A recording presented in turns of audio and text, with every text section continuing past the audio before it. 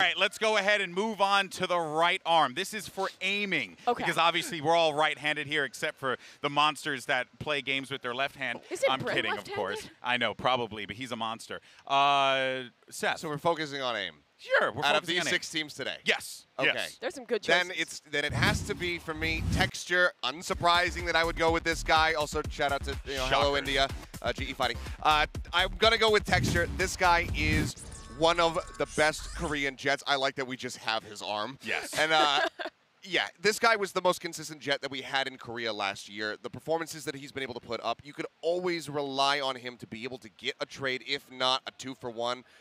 Just incredible player. Okay. Well, surely you would want 2 arms from the same player. Surely you'd worry about coordination if you No.